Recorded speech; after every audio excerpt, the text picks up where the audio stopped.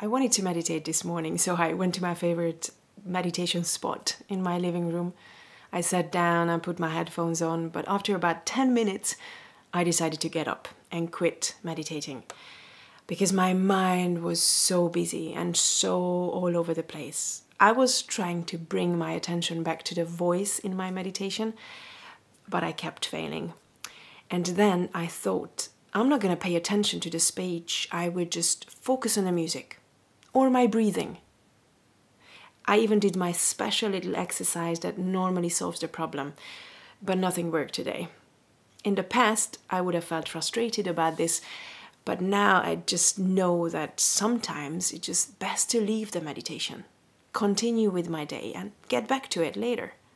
Luckily, it doesn't happen to me that often, let's say 1 out of 100 times, and even when it does happen, that special little exercise I created can help me in calming my thoughts and in surrendering to the meditation. But today my mind was not having it, so I decided to sit down and make a video about it instead, about this annoying little phenomenon. I know this happens to some of you too, probably that's why you clicked on this video.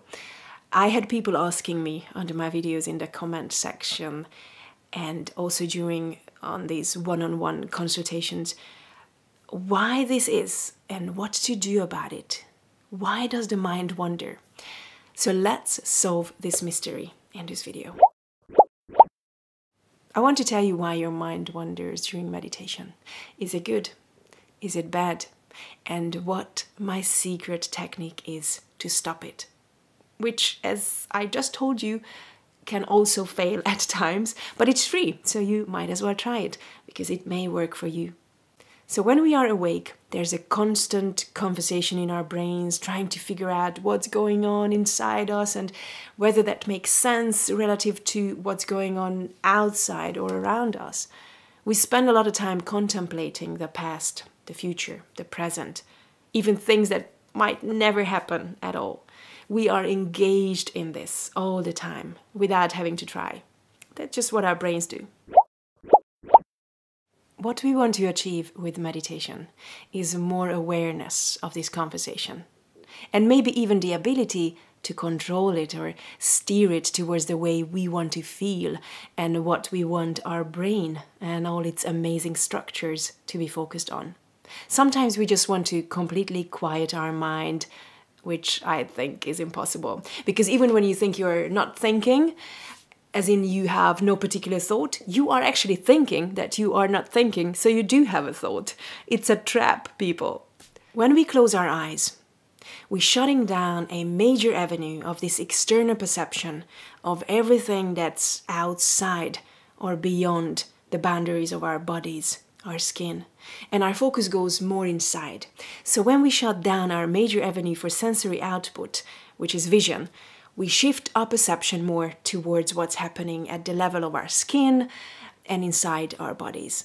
Many people can feel their heart beating, for example, or what's happening in their stomach, or even just how hot or cold our skin feels.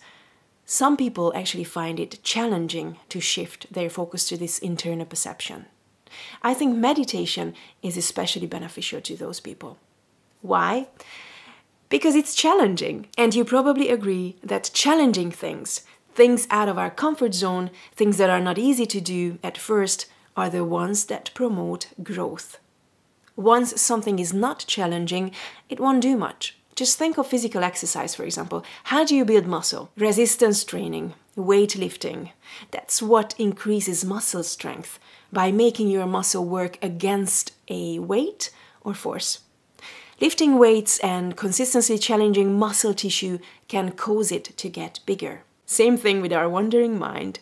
It's not going to get bigger, but the more it wanders and is occupied by thoughts irrelevant to your meditation practice or goal, and the more you intentionally bring your focus back to the music or your breathing or the voice in the guided meditation, the more it promotes neuroplasticity. Neuroplasticity is the brain's ability to change and reorganize itself by forming new neural connections in response to learning, experience, and changes in the environment. Neuroplasticity plays a key role in helping the brain adapt and learn new things. So is it good that your mind wanders during meditation? Well, it's neither good nor bad. It's kind of normal and certainly annoying at times, but you can actually turn it to your advantage if you dedicate yourself to bringing your attention back every time it wanders. And if it shifts again, you bring it back again. Think of muscle building. When something is easy, there's no learning, no muscle building, no growth there. We need challenge or even discomfort to turn on all the mechanisms, even at the cellular level, that can potentially change our neural circuits. And that means growth, improvement. Okay, how do we bring our attention back to the meditation? Simply by having the intention to do so. Your mind's going to wander, but you are there to notice it, to remind yourself and pull it back.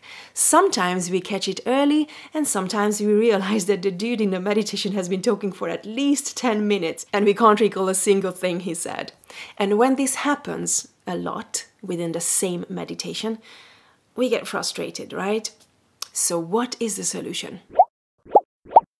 First, do not get frustrated.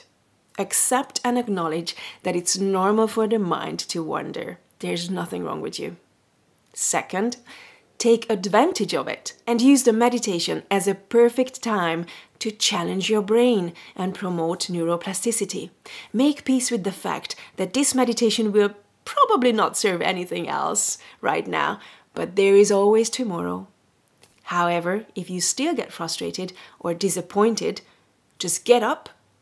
Honestly, the worst you can do is sit there for another 10 minutes feeling frustrated and hating yourself for it. So just get up, quit, move on with your day, and get back to it later.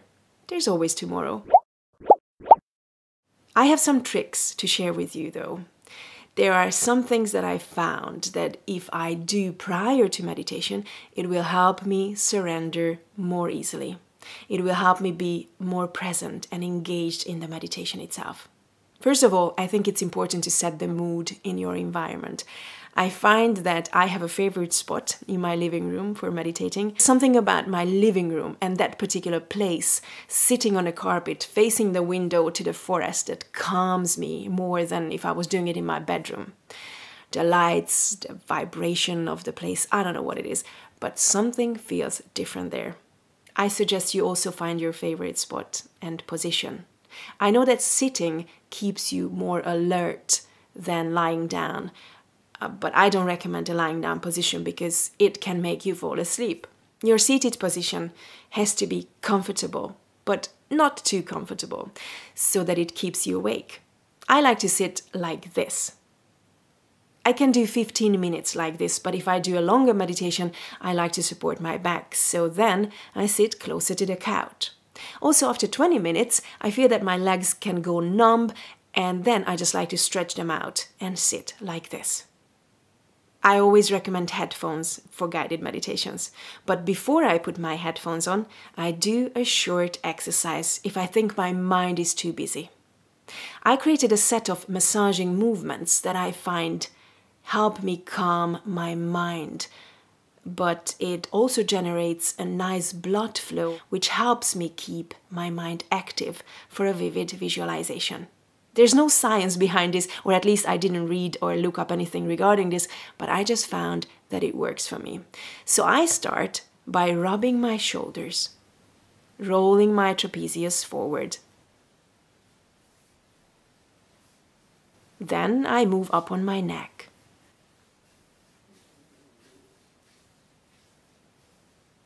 And finally, I start tapping on my head with my fingertips. I'm not too gentle, but not too hard either. And I end the tapping by focusing on my crown area. Guys, I was just editing the video and I realized that I forgot to mention something.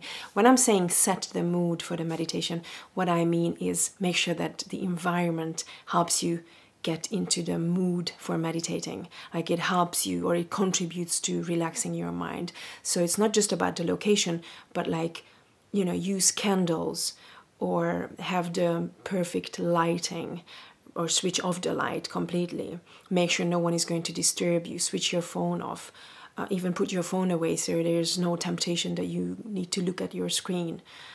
It happened to me a couple of times. And what I also like to use is different scents, like meditation oil blends, like any kind of fragrance or essential oils that promote relaxation. You know, it can be a different scent for different people, but just find your own little blend. Make sure you go to the toilet before the meditation, so it's not like after 2 minutes in you need to pee. Also make sure that you drink water before the meditation, so you're not gonna feel like, oh, I'm thirsty, or my lips are dry. I just make sure that I feel in total control, and in the next 15 or 20 minutes I'm not gonna need anything. I remember when I went to the Silva Method mind control course at 13, which was like 100 years ago, so I don't remember everything clearly. They did an exercise with us to help us study and focus better. And I think we even used it before some visualizing meditations. So it was about imagining that you have an orange in your hand, and you can pretend that you smell it, and you also pretend to play with it, you know, for a bit. So we would feel its weight, and then we place it on top of our head, where I actually have my bun right now. Not a real orange, just an imagined one. But you could use a real one. Anything that you can balance on the top of your head, something that has a little weight, but not heavy. And I find that when I have a slight but not painful sensation on the top of my head, it helps me stay more focused. With the head tapping exercise, I also aim at ending in the crown area, and I sometimes even dig my nails into my scalp, like this. So that after I remove my hand, there's a slight sensation that remains. Again, I don't know the science behind this, so please don't quote me on it, but it has always worked for me. Try it. Another thing I learned at the Silva course is that if you close your eyes and imagine that you are looking slightly above eye level, it encourages your brain to drop into an alpha state, which is a more relaxed brain state. Not too relaxed, like theta, but relaxed enough, yet still aware, perfect for visualizing. I hope you got something out of this video. I hope next time your mind wanders during meditation, you will just remember what I said, and it will make you smile instead of getting frustrated. Like, share, comment, subscribe, because it's free to do and it helps me grow my channel. Hope to see you soon. Take care. Bye-bye.